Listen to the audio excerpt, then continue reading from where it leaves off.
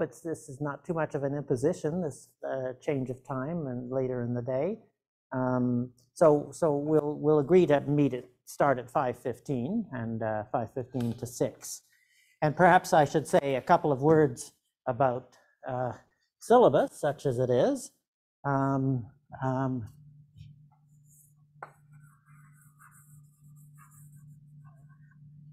So the whole course is called An Introduction to the Langlands Program. So this is just, I've made this sort of informal, but what we're doing now, and what we'll do probably for another couple of lectures, is an introduction to the course. So I'm talking about the Langlands program in very general terms, hopefully terms that motivate it and make it seem plausible, the kind of problems that one would investigate. Okay, let's say 2. So some of the things here I'm going to allude to, maybe even starting today, but I would want to talk about them in more detail, although not with all of the precise definitions and so on. So let's say further details.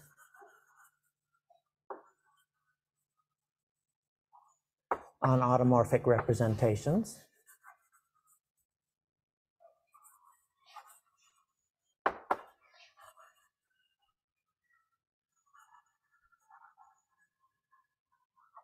And the big conjecture in the Langlands program, somehow the conjecture on which everything else hangs, at least it was that way until maybe 20 years ago when he added a second conjecture that was sort of a partner of this. But the big conjecture, the one that wasn't named this, didn't acquire this name in 1969 when he wrote his original paper, what came considerably later, but functoriality. What else? So maybe section 3. This again is topics. It would be expanding on topics that are in Langland's original article. And this would be vague groups, what are called vague groups, local L functions, and epsilon factors. So these are quite elaborate, especially epsilon factors. I'm not going to be going through the theory of this. I'm just going to say what role they play. So epsilon factors. What's known as the local Langlands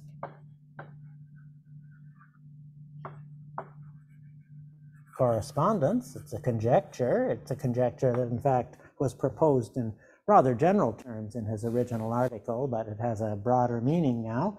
The local Langlands classification. It's a conjecture.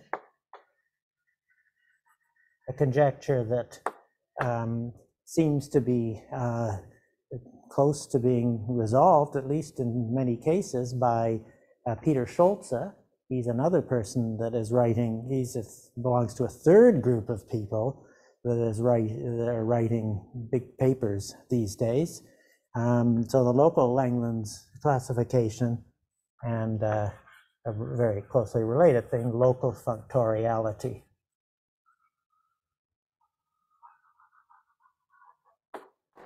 The fourth one, let's call that. We'll see how this goes, but global, more on global. I mean, we're talking about it here, but global functoriality.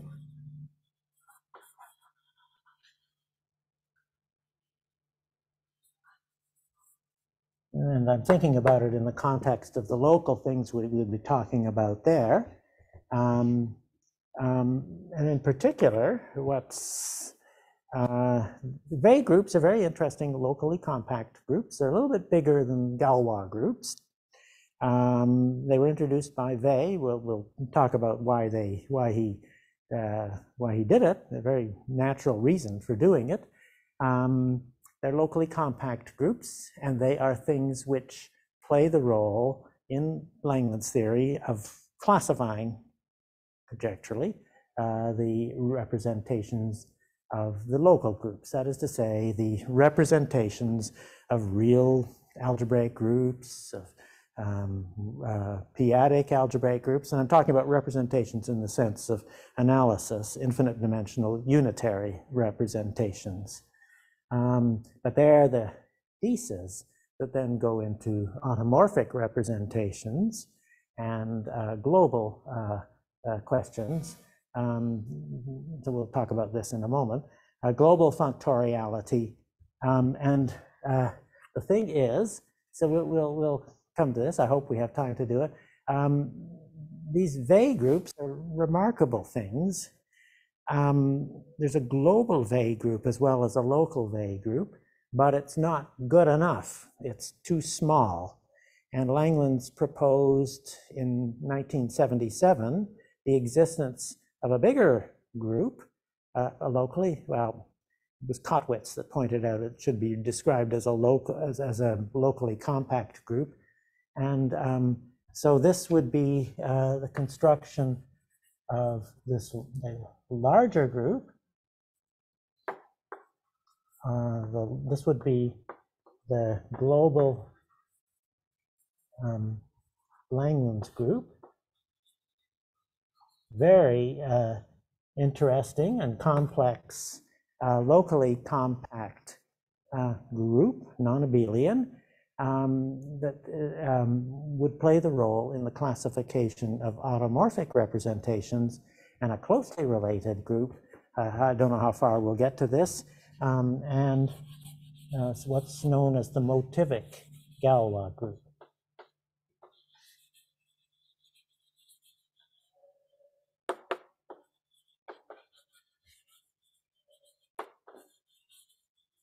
So there's a conjecture as to what this should look like. I actually described it about 20 years ago, and I put it just in the bulletin. Didn't make much noise about it because I wanted to be able to think about it before people. I thought it was right, and I thought it was a good thing to work on, and I put it I put it in the bulletin for the conference on Robert Moody's in his honor, and they were publishing it in the bulletin. So I conjectured what this would be, and in fact what this would be, at least regarded as a group over the complex numbers, motivic Galois group. This and this would be closely related. So I hope the conjecture's almost right. It's relatively, in some sense, it's rather simple, but it remains to be seen how much it needs to be adjusted to be completely correct. But in any case, it's very closely related to global functoriality, and it's very closely related, it's believed, it's proof, would be closely related to the proof of functoriality, which I believe, and Langlands believe, should come from what's known as the trace formula. So this is a very complex formula, but it seems to supply the power to be able to prove very difficult analytic facts, which don't seem to be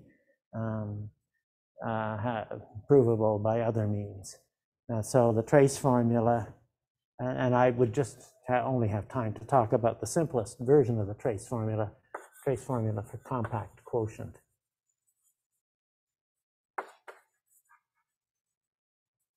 Other people, there's a very precise conjectural way to use this trace formula to at least try to apply it to the proof of these things here. It was proposed by Langlands again around the turn of the 20th century, and it's known as beyond endoscopy. And it would be very nice to be able to say something about that, but I don't know whether the rate I'm going, I probably won't be able to say too much about it. But in any case, and now Sekeleridis has other ideas. He thinks you should use something called the relative trace formula, and Go and others feel that you should use something else again, work that began with Kazhdan and Braverman on L functions, just studying L functions. So there's a divergence of opinion on the best way to try to attack functoriality, but it is really one of the major problems, let's say one of the major problems in this business. And there's different ideas on how best to go about proving it. Whatever it is, it's going to be difficult. All right, so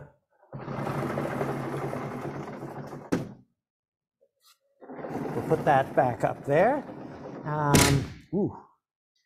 So what we did, I just recall that, oh, thank you.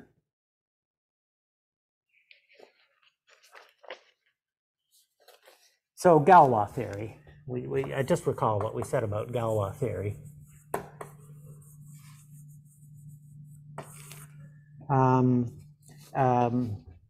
Well, let me just say something very simple, which we've already talked about in the case of the symmetric group. There exists a bijection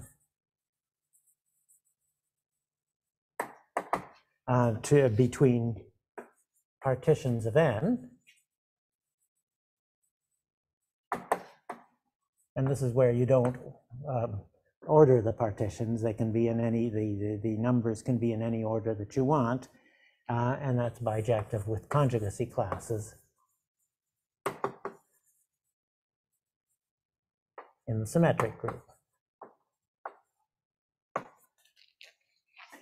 And so I mentioned that in particular, if you have an equation and you solve it by some means or other, that the conjugacy classes in the splitting field of that equation, if the splitting field happens to have Galois group, the full symmetric group, then the conjugacy classes in the splitting field, the unramified conjugacy classes, throwing away a finite number of them, are bijective with partitions of n. But then I stated a fact that comes from number theory, and we're just going to accept this, talking about splitting fields of integral polynomial equations in one variable is fine. It's where Galois got all of his ideas, but it's not really the way. It's just for motivation for describing these things. It's not the way to really formulate them. The fact that one wants to use is this sort of refinement which comes from algebraic number theory. So this is, I said all this, but this is just a review, that the map which sends P to FP is simply the definition of this map. It's called the Frobenius conjugacy class, is a well-defined map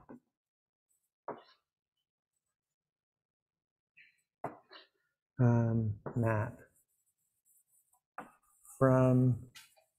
the Galois group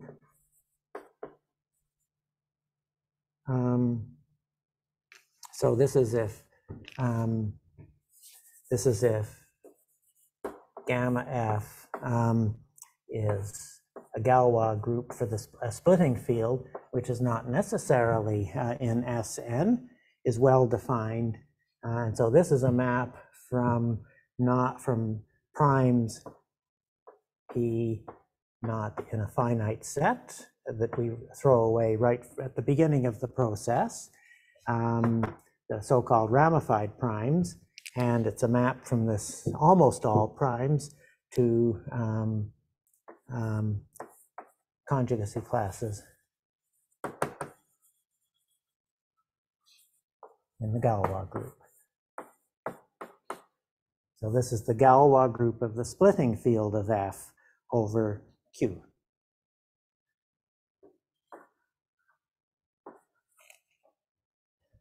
So it's well defined, and it in fact doesn't depend on F. It depends and is independent of F. There are many different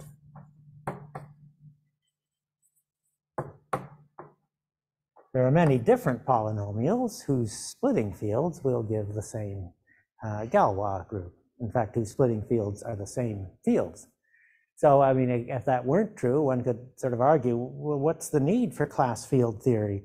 We just take polynomials and we factor them, and that's what gives Galois extensions.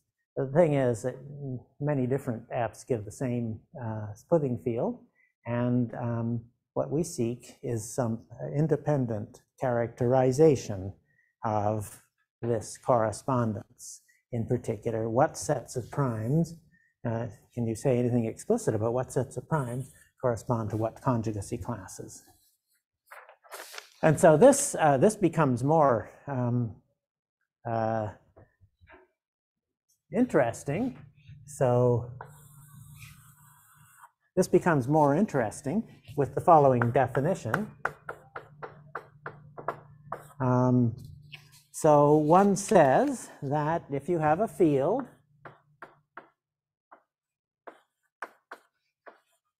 I'll just say, forget about the polynomial, Galois field, one says that then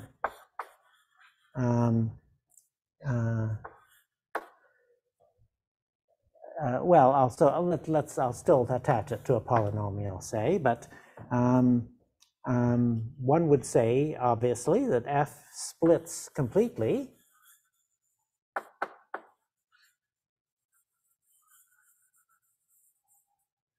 over P. Maybe I could, for a given P, we could send this to the partition pi P. So we would say that F splits completely if it breaks into linear, if f of x breaks in to linear factors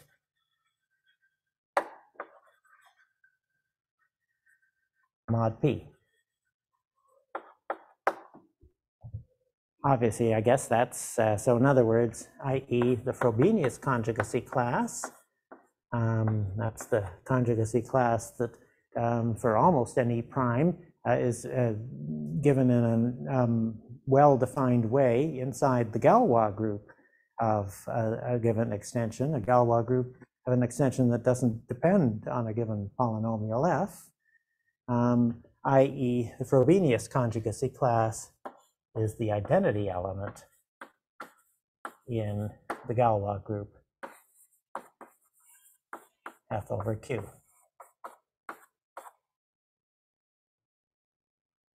And that is particularly interesting because I think one of you mentioned this last time. There is a theorem. So we're looking at, we want some independent way of trying to characterize Galois extensions. And we don't even know quite what question to ask at this stage. Yes. Pardon me? The Galois group. Well, I suppose I've got too many F's here. Oh, E, I'm calling it E, aren't I? Yes, E. So I'll call it EF. Yeah, sorry, we'll call it E, so EF. Okay, but at least we have the following very striking theorem that comes from number theory, I guess algebraic number theory. It's a very simple consequence of abelian class field theory, which we haven't talked about in detail, but I think it's more elementary than that. I haven't never really gone through it. If I were to write P of E, so okay, E over Q is Galois.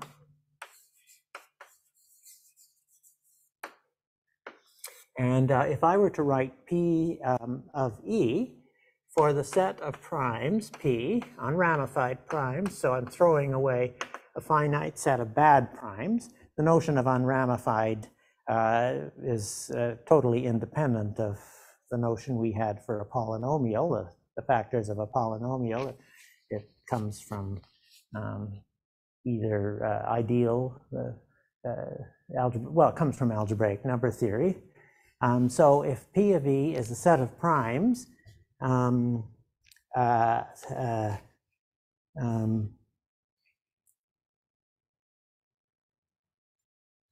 so the set of primes such that the Frobenius conjugacy class, this conjugacy class is 1. In other words, the set of primes that split completely, then the mapping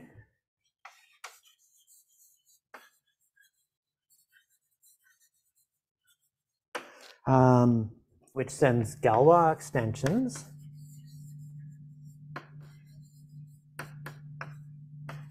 E of Q, that mapping, which sends that to subsets of prime numbers.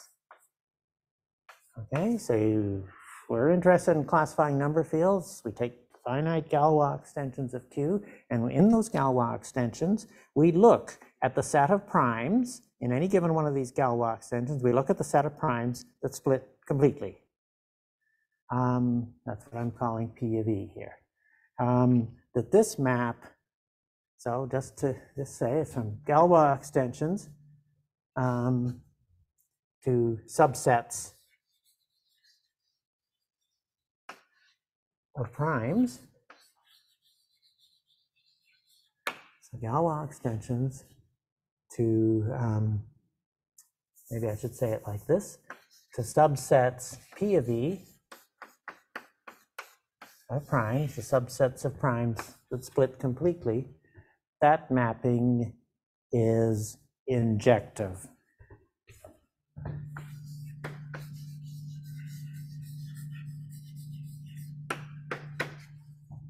In other words, the set of primes that split completely in a Galois extension, this is the set of primes that split completely, that's just a collection of prime numbers. That's something right down, you don't have to describe that set. You don't really, it's given to you as a piece of data attached to the rational numbers, to rational primes.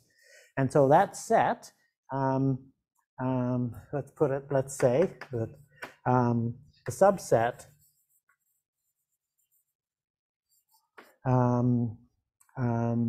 P of E of primes that split completely in a given Galois extension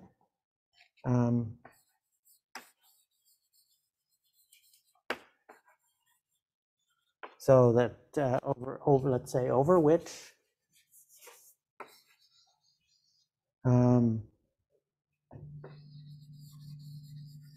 E splits completely.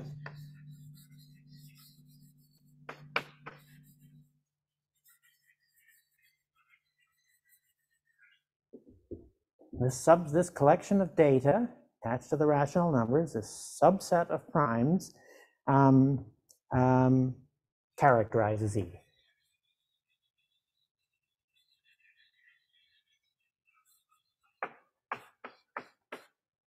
Characterizes E as a Galois extension of the rational numbers. And I don't remember who it was that talked about it, but this uses class field theory. Believe it or not, it uses abelian class field theory. This theory that is a big piece of what goes into the Langlands program. So abelian, I guess I should say. So abelian class field theory, in the form of something you prove from that, namely what's called the Chebatarov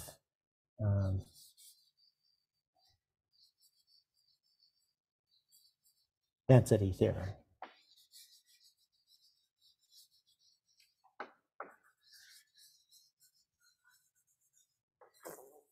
So I won't talk about that, but it's a consequence of simpler, but it can be regarded as an immediate consequence of abelian class field theory. So now the problem that we have posed can be formulated in quite graphic terms. So this would be the big problem. Again, I'm talking in rather general terms. We're not going to get something that is very, as is a simple, I'm making it seem very simple, but it's for me anyway, it's helpful to visualize what we're looking for.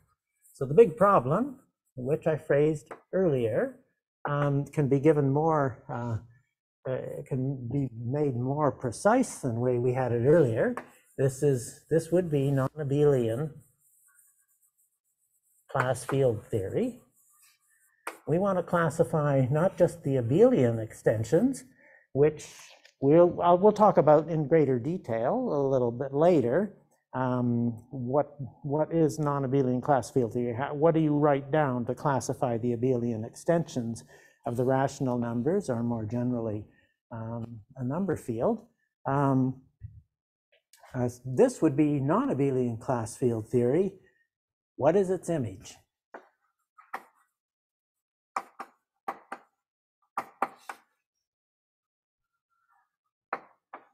Okay, we've got a map here that's injective. Galois extensions and subsets of primes, PE. But it's a rather complicated subset of primes. We have to approach the problem is that we don't know anything about what subsets that you get. And so here's the problem of non-abelian class field theory. We could phrase it at least. What subsets, another way to say it is, what subsets of primes are of the form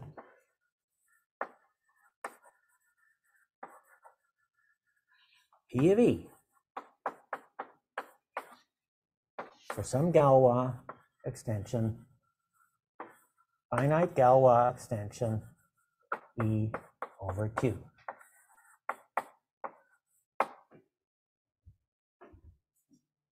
Whatever that is, it would give a classification of Galois extensions. This could serve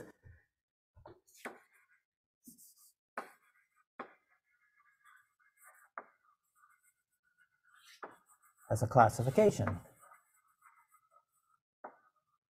of Galois extensions.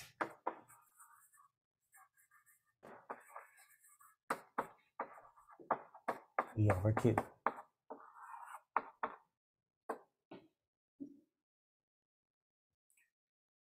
Well,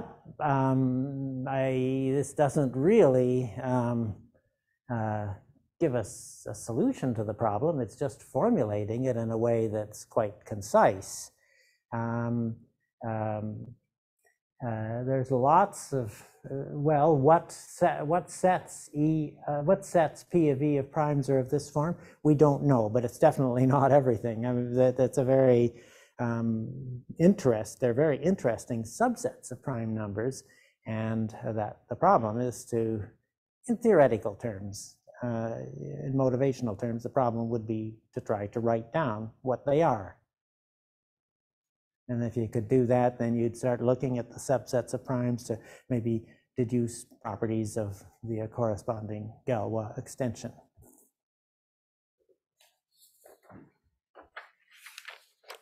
Any questions? Yes, Ali. Yes, it does. It does.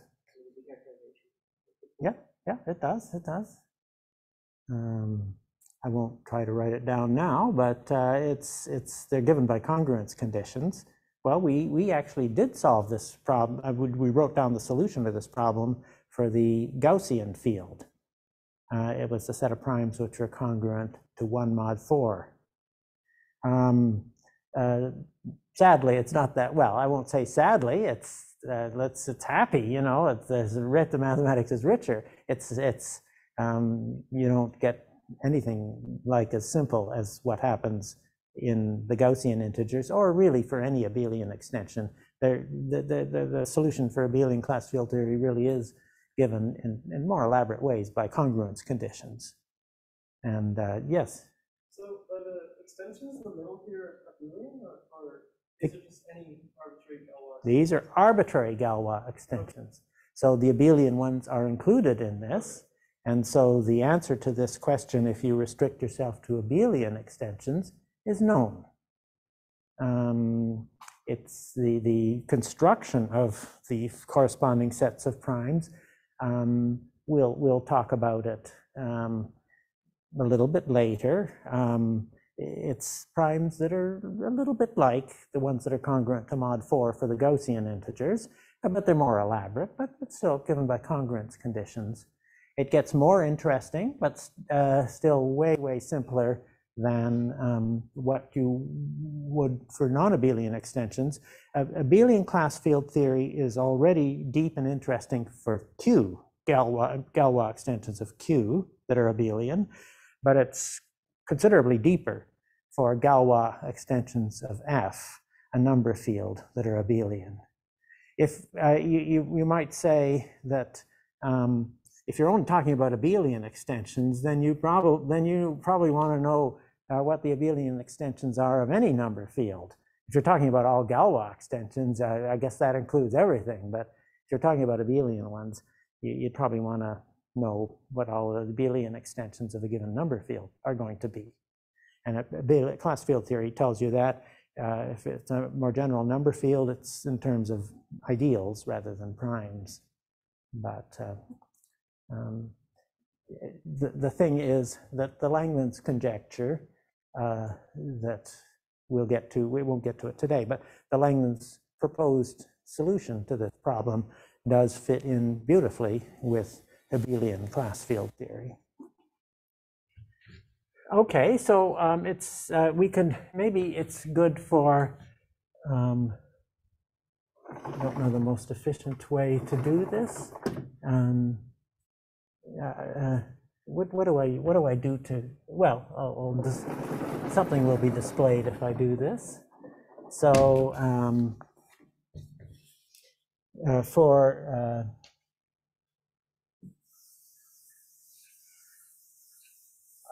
a slight digression is it doesn't solve the problem of non-abelian class field theory at all, but it sort of puts it in a slightly different context. I mentioned the person that put the cap on abelian class field theory that really settled this thing that people had been working on for decades was Emil Artin. And so, and he was interested in non-abelian extensions. Wasn't too much he could say about it, but he introduced what are now known as Artin L functions. And this is quite relevant to what Langlands ended up defining. Artin suggested that number fields should be, rather than thinking about Frobenius conjugacy classes as just conjugacy classes within a Galois group, he said, well, look, they're going to be more concrete if you embed them in a larger group. And so what he did was he said, suppose that you have a finite Galois extension. So it's got a Galois group, a finite group. And so finite groups, people study those things, they study the representations. So supposing that, in fact, I'm going to call it R.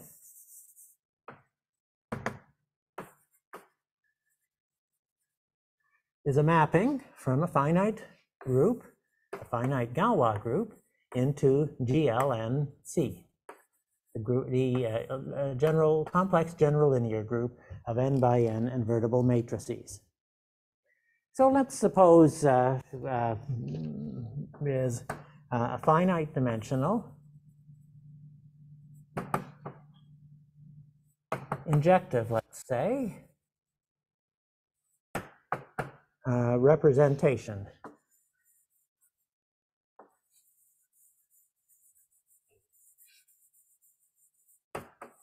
for a Galois extension.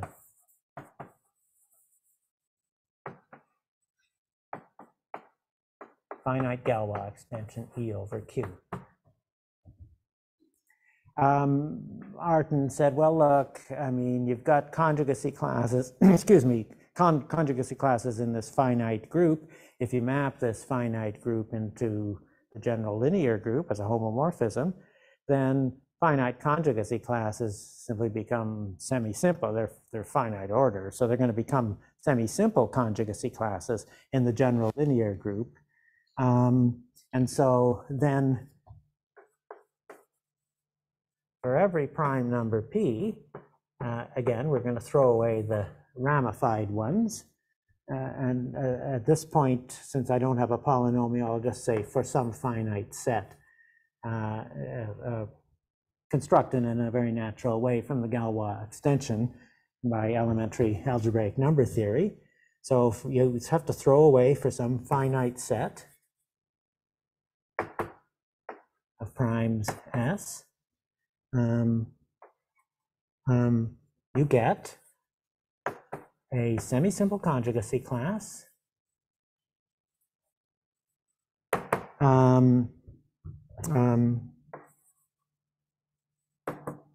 we agreed that for every p not in S, we have a conjugacy class in the Galois group, which we called the Frobenius conjugacy class. And so if I were to take R of Fp, that will map into, it's not necessarily going to be injective, but that's then it maps to a semi-simple conjugacy class in GLN. And if I'm taking conjugacy in GLN, that's more than just taking conjugacy in the finite group, but nonetheless, it maps to a semi-simple conjugacy class in GLNC.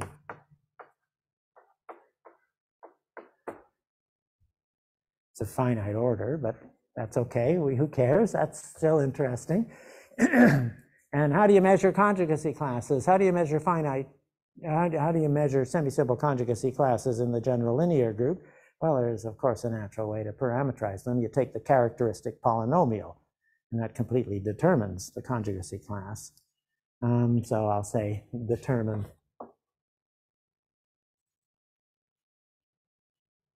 by its characteristic polynomial.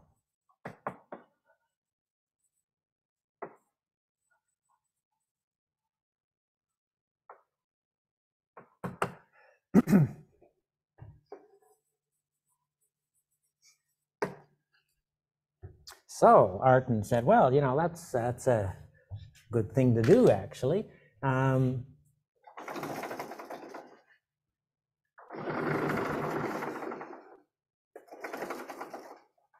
Let's see. After a couple of months, I probably will figure out the most efficient way to turn these blackboards so that what I've written is visible for the longest amount of time, but it'll be a while before I do. So Artin said, let's make a definition. So we talked about the Riemann zeta function. After the Riemann zeta function, or together with the Riemann zeta function, there are Dirichlet L series, and then more and more general L functions were defined throughout class field theory, and all of the premises of class field theory came with, each of them had L functions attached to them. And Artin said, well, I don't know what non-abelian class field is going to be, but there's an L function attached to it. There's going to be an L function attached to it. I will just define LP, the local factor of what would be my L function. I'll just take the characteristic polynomial of this Frobenius conjugacy class in GLN. And I won't, the variable would be not x, just a number, but rather p to the s. And that way it'll match the definition. It would be exactly the analog of the definition of L functions, the Riemann zeta function, or the Dirichlet L functions, or more generally, the L functions that are attached to abelian extensions by class field theory. So what he did was he took its characteristic polynomial. This is not quite the characteristic polynomial. It's, I'm going to put 1 as its constant term rather than the variable. And then I take the conjugacy class, RFP, and then the variable, is, which would usually be x, but instead I take p to the minus s. And I also take minus 1. So that looks like the Riemann zeta function. The Riemann zeta function is an Euler product of polynomial power of an Euler product of Taylor series in p to the minus s, gotten by taking 1 over 1 minus p to the minus s. So that's exactly what we're doing here. We're taking the determinant, we're taking the characteristic polynomial of this conjugacy class in the general linear group, a conjugacy class given to me by just a representation of the Galois group, and I'm taking this characteristic polynomial evaluated at p. It's really the value, you really put the variable there, but it doesn't matter. Evaluated at p to the minus s, and I'm taking its inverse.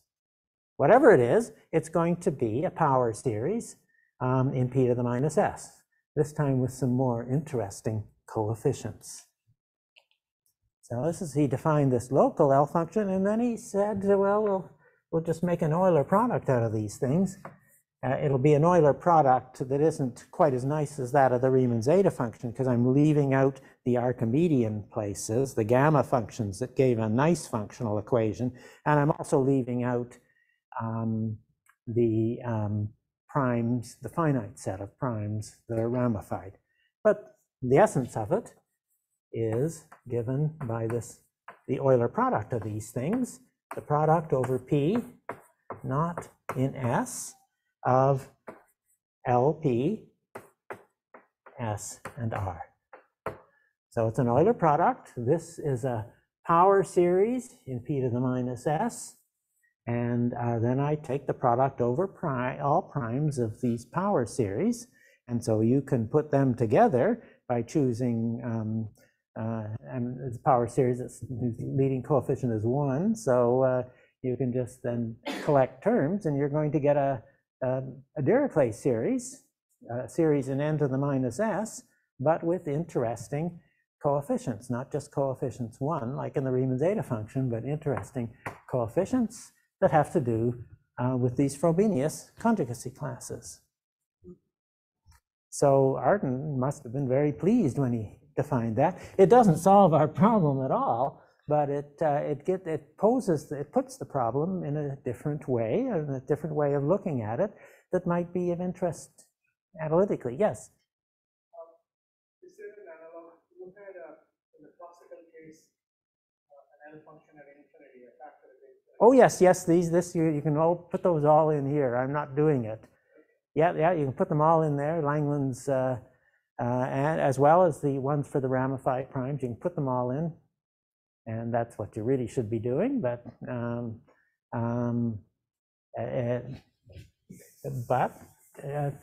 did Artin? Yeah, he would have put them in. He would have put them in. Maybe not as elegantly or as completely as arose later with Langlands, but he put them in.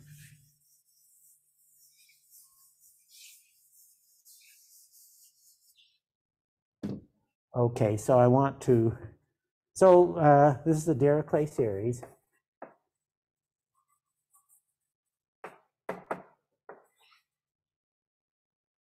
With Euler product.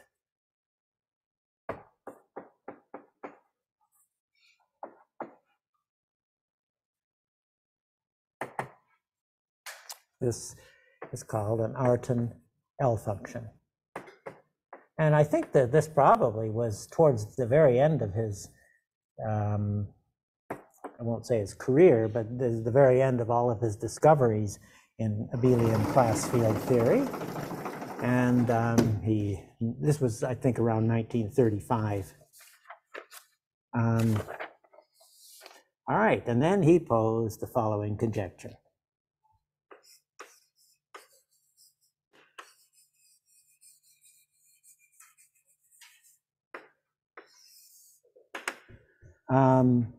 L of S, L upper S, I put an upper S to meaning I've left out the factors, finitely many factors that come from S. And as a matter of fact, the sort of understanding these days is you write S for a set of valuations, which include the ramified primes and the Archimedean primes.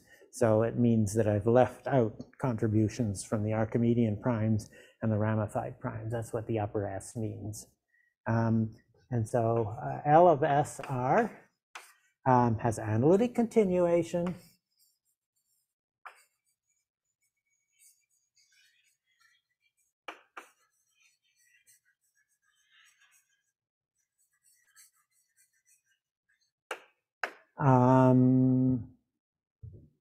I hope I have this right. It has analytic continuation. Basically, almost all the time, it's not just analytic continuation to a meromorphic function. Almost all the time, it's analytic continuation to an entire function. Basically, the obstruction to it being entire is if the representation R contains the trivial representation. But if R, let's say, is an irreducible representation of degree 2 or more, then it will be, according to Artin's conjecture, entire. So it has analytic continuation to an entire function. If it could have a pole at s equals 1 the way the Riemann zeta function does if it contains trivial one-dimensional representation. But in general, it would be to an entire function, let's say, almost always.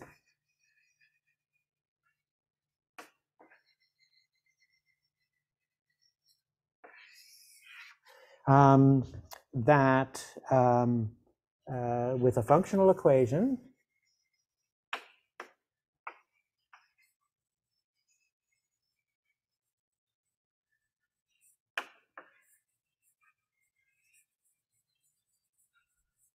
that relates its values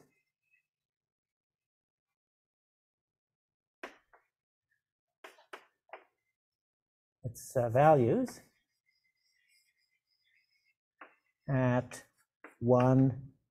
s and 1 minus s. There's going to be, it's not just L function at s equals the L function of 1 minus s, because we have left out these things. But these missing factors are to be regarded as much more elementary than the L function itself. And so they just make a more complicated functional equation in which you have some kind of gamma function sitting in front of the value at s and another kind of gamma function, for example, at the value of 1 minus s. And actually, there's something else that it goes into it, a sign, which is called an epsilon factor. So, but I won't talk about that. I'll just say it's relating its values at s and 1 minus s. And we'll say this. I don't think Artin conjectured this, but I think everybody believes it. Satisfies, so this is not part of the Langlands program, it's beyond the Langlands program, an analog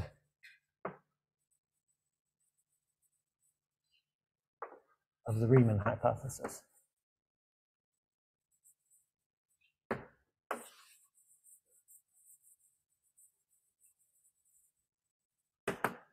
So this is hard enough. This is hard enough, but the analog of the Riemann hypothesis would be, which would imply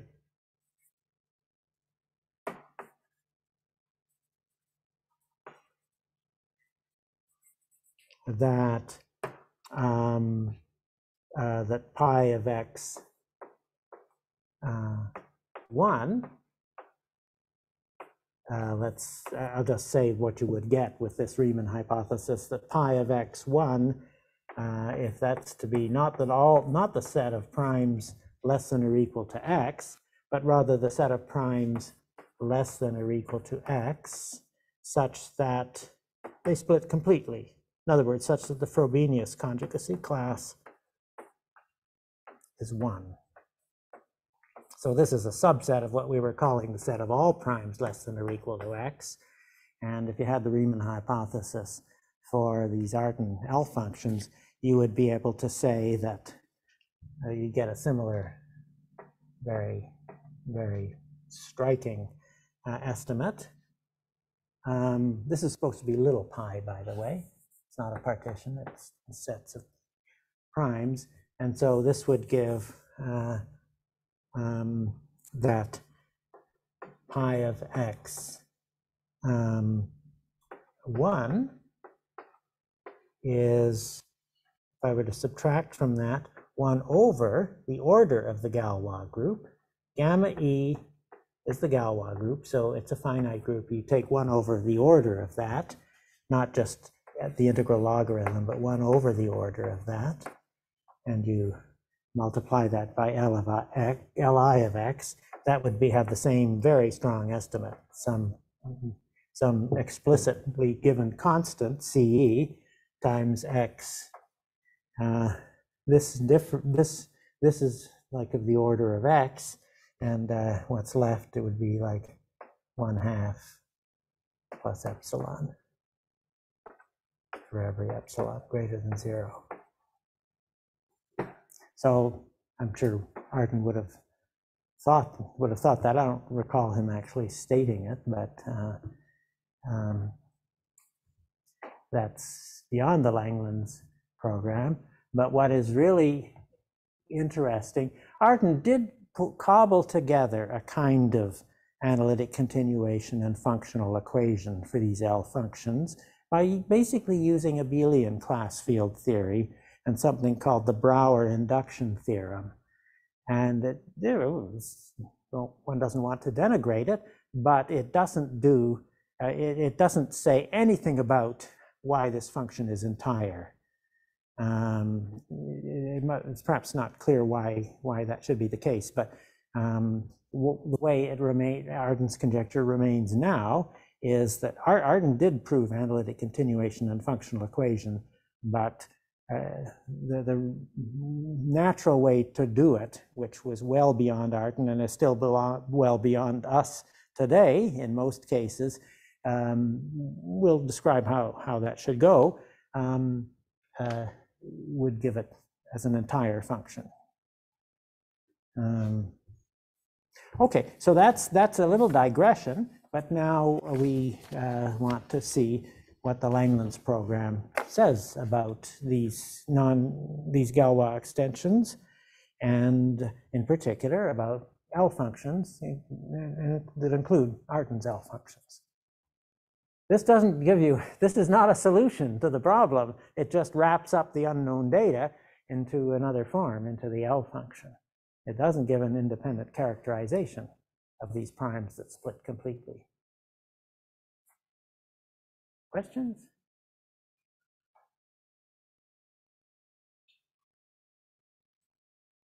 Now, I don't want to walk off with their, this would be good on the subway.